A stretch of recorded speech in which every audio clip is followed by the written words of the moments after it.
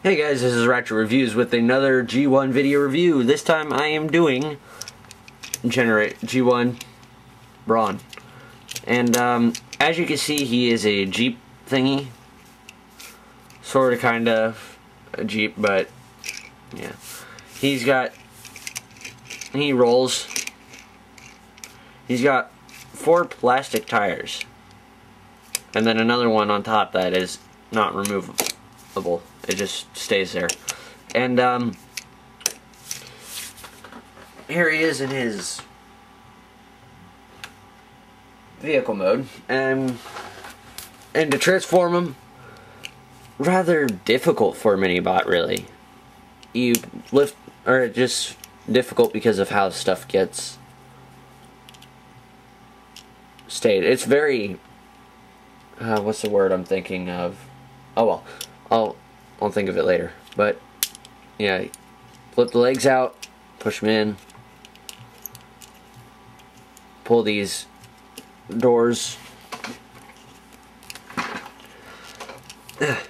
This one's stuck. There we go. Pull the door out and up, and then fold that down. And there, he's got a hand. Or a claw. And now do the same over here. Now he's got 2 claws. And yeah, that's it. Involved, that's the word I was thinking of.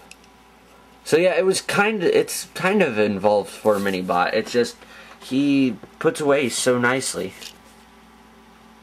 And yeah, there he is in his I don't know what to say. It's like a robot beast monster thingy, and he is really tall for a mini bot. Here he is standing next to Bumblebee, or falling down behind Bumblebee. But yeah, he is very tall. He's got long legs. He's like Lockdown from animated practically. So yeah. So that's it. It's a mini bot. It's small. It's cheap. I got him actually for $7. He was really cheap for me. I've been having a lot of luck lately with these Transformers trying to get him. So if you could get him, I actually do recommend Brawn. He was very nice. Very good figure.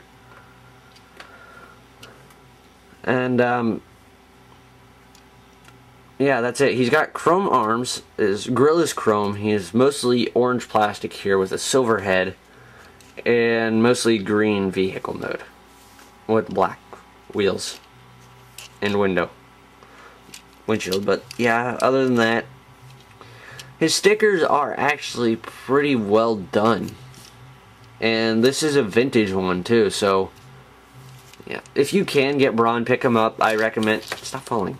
I do recommend it. So yeah, this is Ratchet Reviews with my video review of Brawn. I will see you guys next time.